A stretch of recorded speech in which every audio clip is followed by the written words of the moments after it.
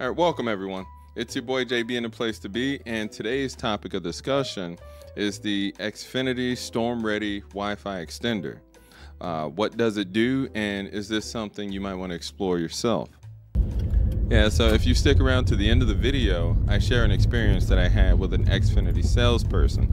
That way, if this is something you want to explore as an option for yourself, you'll be better prepared for their selling tactics. All right, so let's begin. All right, so on the screen, we can see the features of the Storm-Ready Wi-Fi extender. We're not going to go through this entire list, but what we are going to focus on is the 4G LTE cellular connection in the event of a network or power outage, and the 4-hour time limit / power sensing function. I find these to be the elements of this device that are the most important to the usability of this product. So the power goes out or the network goes down, but you still have service, right? That's a great idea, right? That's awesome, right? So how do they do it, right? I think that's important. How do they do it? How does it work? Does Comcast have their own cell towers? No. No, they don't, right? But they do, but they don't. So Comcast has the Xfinity mobile product, right? It's their phone service that they offer to Comcast and Xfinity customers, right? And how does that work? Yeah, the technical term for Xfinity Mobile is MVNO. MVNO stands for Mobile Virtual Network Operator, and it's a wireless communication service provider that doesn't own the wireless network infrastructure over which it provides services to its customers. It enters into a business agreement with a mobile network operator to provide bulk access to network services at wholesale rates, then sells retail prices independently. Yeah, so if we were to reword that, essentially they buy phone and data packages from the mobile network operator and then market them to their own customers, right? If we were to dummy that down even further, they're renting a cellular plant. Whose cellular plant? Verizon's cellular plant, okay? And seeing as how Xfinity has a mobile customer count of over 5 million lines, they got to be doing something right. This may be a great idea. Why build an entirely new plant when you can rent someone else's? Knowing this, let's sidestep for a moment into the speeds. When looking at the Verizon FAQ, we can see 30 and 7, but when I chatted with a Verizon tech support online, we can see that I should expect a speed range of anywhere between 25 and 50 down and 5 to 7 up. So it really depends on your source and who you're asking the question to. The fact of the matter is that the data delivered over a cellular connection will always be inconsistent. Reception and line of sight are just a couple of things that should be considered when maximizing your speeds. And it's because of this, broadband speeds will always be greater. And so why do you think Comcast chose Verizon to operate their cellular plant? Comment below. Let me know what you think.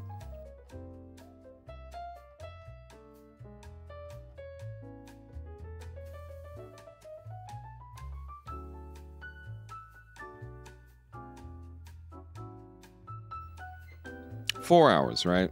Why only 4 hours? Well, back in 2016, the FCC required all broadband providers to redesign cable and DSL modems to have bigger backup batteries.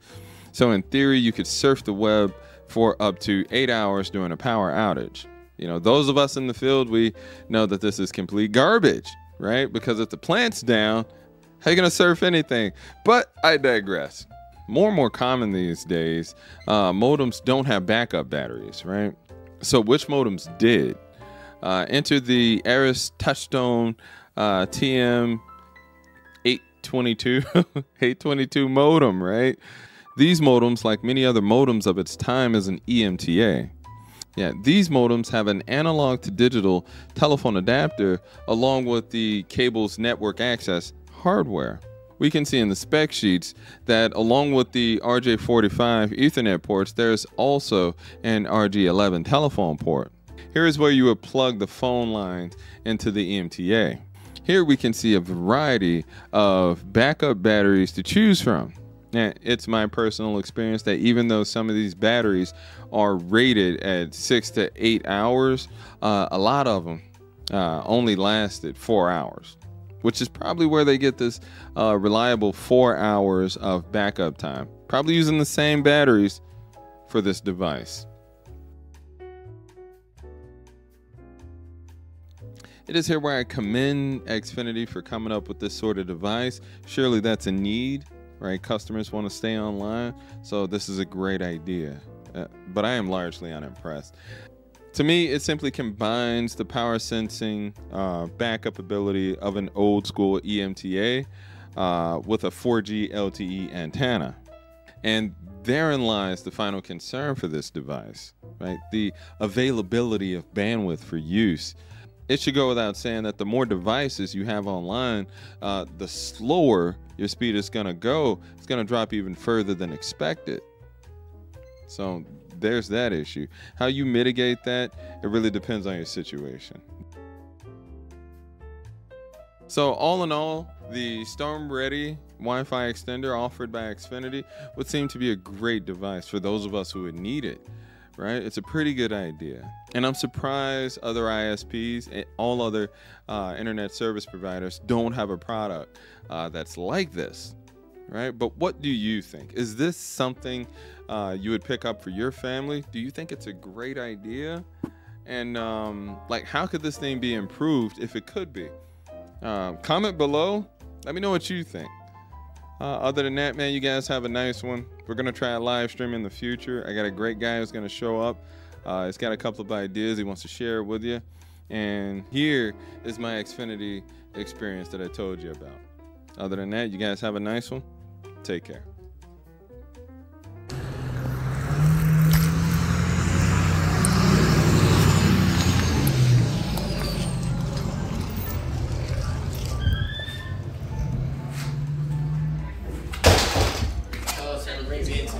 Oh man, I would like to know more about the Xfinity Storm-Ready device. How you doing? Good. How are you? I'm well. Is it on display here at all? Sure. This is it. Yeah.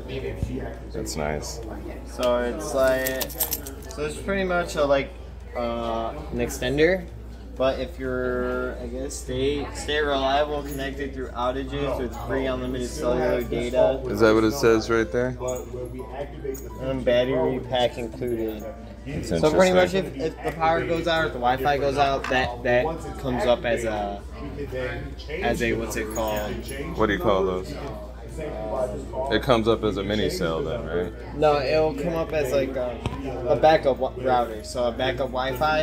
Yeah. So say like power or anything go out, that'll be your backup Wi-Fi. And there is power. The backup battery. So this is it, huh? You said there's a backup battery?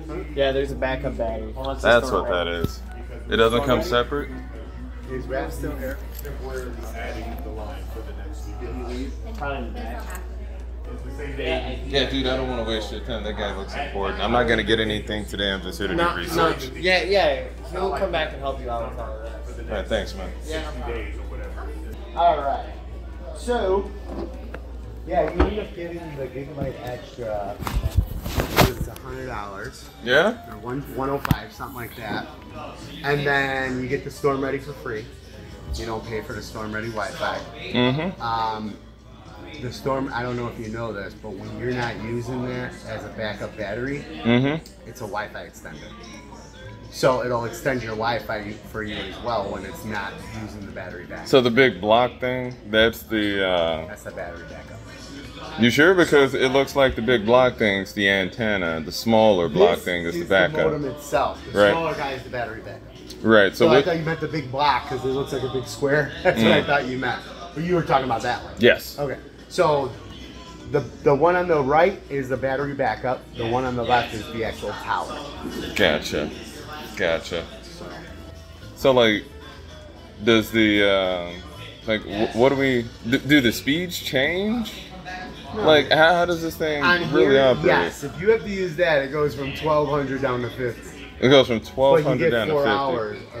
It's not meant for multiple devices. Right. So when you are using that, you just want to make sure you're only putting one device in. Interesting. At a time. So like, I got 6 kids. Like they all like to be streaming on their devices, right? So that's only for if the power goes out. Right. So if the power goes out, I gotta snatch everybody's phones and tablets. Yeah, because it won't work. Interesting. It won't do all those for. It's a 50. No, I'm sorry. It's 100 megabyte internet. It's 100. Let me make sure I'm right in saying. Okay. No, you know what? I think I'm wrong. I think it's 75. Oh, wow. 75 meg. But, I mean, you still get an internet. Like, it's meant to use for emergency cases. If your power goes out and you still need the internet for something, you can still use that as a backup. Now, is it going to, like, let's say you have 32 devices. Is it going to handle all 32? Probably not, right? No, it won't. So I would have to, confiscate phones and put the kids on lockdown because they can't be trusted. Yeah. But that seems like a great idea, man. I don't think any other provider has ever come up with something like this. Well, what I like about it the most is, let's say you were to purchase a Wi-Fi extender, it's $120. Right? This works as a Wi-Fi extender, so you're getting 2 different products out of one. Interesting. Yeah. So it's like a repeater as well as... It's a Wi-Fi extender. It's an extender. So, like... Hey, what's the difference between an extender and a repeater? I don't know what a repeater is. It's an extender. As so I've been led to believe, right? I don't know. I've never heard that terminology before. I've heard Wi-Fi extenders. That's why we call it that. We used to call it XPAD. Ah, that's what that is. Nobody knew what it was, so now we call it a Wi-Fi extender. Interesting. So it still says XPAD in there, but we're gonna change that.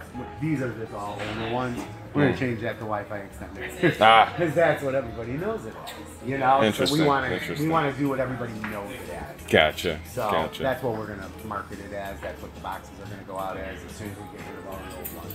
But we have a ton of them. Okay. Well, seems like it might be something. My old lady works from